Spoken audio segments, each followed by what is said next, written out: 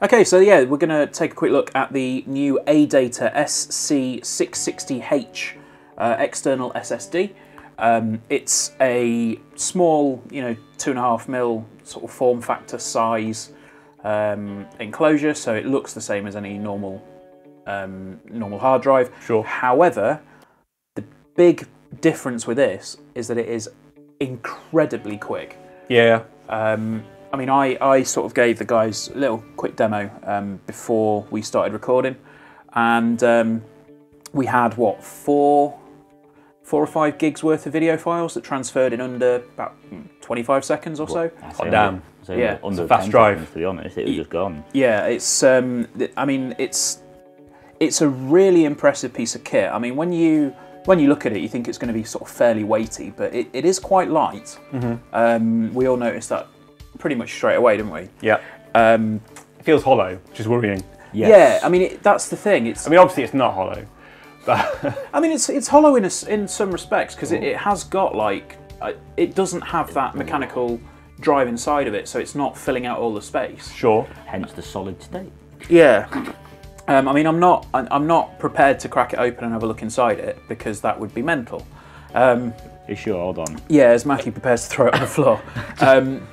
Yeah, I'm really impressed with it. The main reason that I got in touch with ADATA, they sort of sent an email out, and I said, can we give it a try to see how it works with the PS4's new external storage options. True. So I plugged it into my PS4 and threw Horizon Zero Dawn onto it. Now, it took about 7 minutes to transfer, which is kind of what I expected, because that was the same as taking it off the drive and putting it on a normal external hard drive.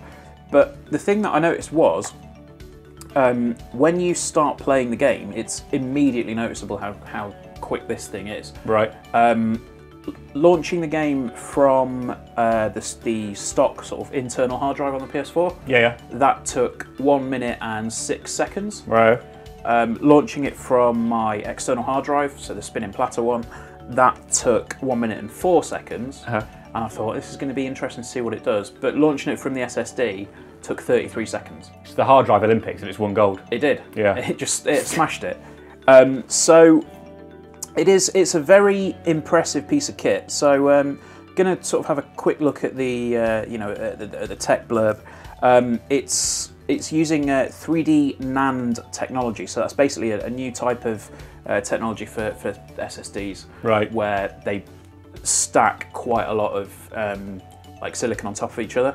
Okay. On top of it, so essentially all it does is it just allows a lot more like reliability, and it allows a lot quicker access to data. Yeah. And it's what a lot of like premium high-end solid state drives use at the moment for stuff.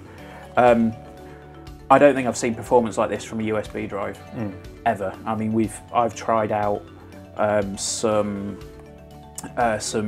like internal storage, internal SSDs, so the ones that you actually put inside a PC, both through SATA, which is the standard for your hard drives and stuff. Yep. And also through PCIe. So that's they're the sort of expansion slots you normally put graphics cards in, but you can get PCIe SSDs. I feel like you're just picking random letters now. Carry on. But honestly, I have to say this is a legitimately impressive piece of kit. Yeah. Thank you to ADATA for getting in touch with us and providing us with this for the review. The only downside to this is, as with most sort of premium tech, is that it is quite pricey. For a 256 gig one, you're looking at £100, and for a 500 gig one, you're looking at £180. Mm-hmm. So it's not cheap, but if you want the absolute best in speed that you're going to get from an external drive for your PlayStation or for anything, then it might be worth it to you. So yeah, that's going to do us for now. Please make sure to like, share, comment, subscribe, all of that stuff, and we will see you guys soon. Bye. Bye. Goodbye.